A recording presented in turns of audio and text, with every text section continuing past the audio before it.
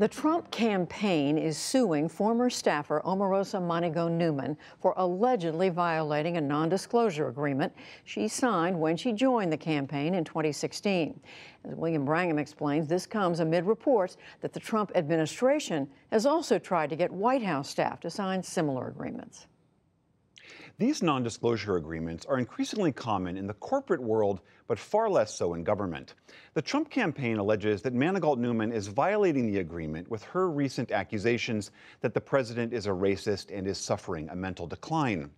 Mark Zaid is an attorney who specializes in national security and these kinds of contracts. Welcome back to the show. Thank you, William. For people who are not familiar with what these NDAs are, generally speaking, what are they for? Sure. So an NDA is a non-disclosure agreement. It's a confidentiality agreement that is entered into by one or more two or more parties to set terms as to what can be discussed going forward.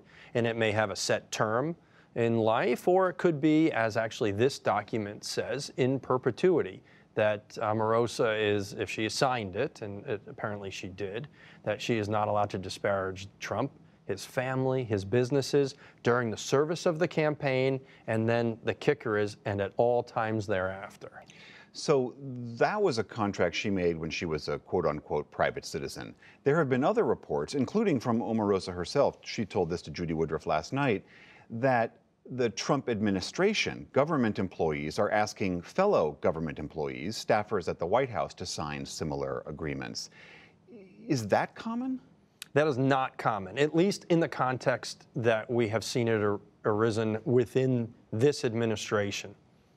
This administration has brought its corporate mentality into public service, and they don't always mix very well at all.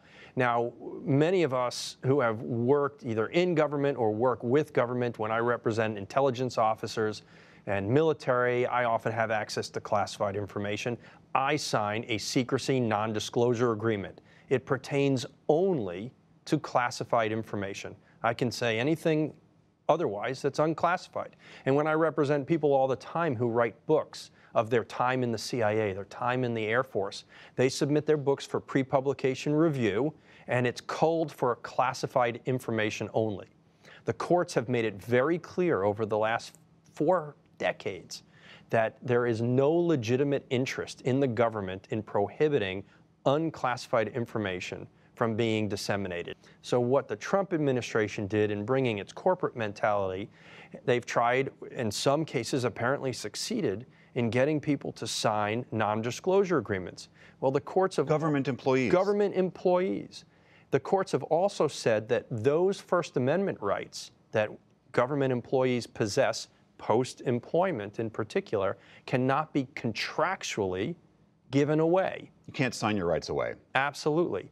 So we're going to have, or Omarosa will have, a very complicated situation that I don't think has ever arisen before, because with this administration, everything seems novel, that she has signed a non-disclosure agreement that pertains to the private entity of the campaign vehicle, even the transition team, still private, not public, that she may be responsible for what relates to that information, as well as the apprentice information, where she supposedly signed an NDA too. But then when she gets to her government service from January of 2017 to when she was terminated in December of 2017, a bubble may be surrounding that. When she worked for the government. For the government, that she can disseminate and discuss anything that happened during her time in the White House.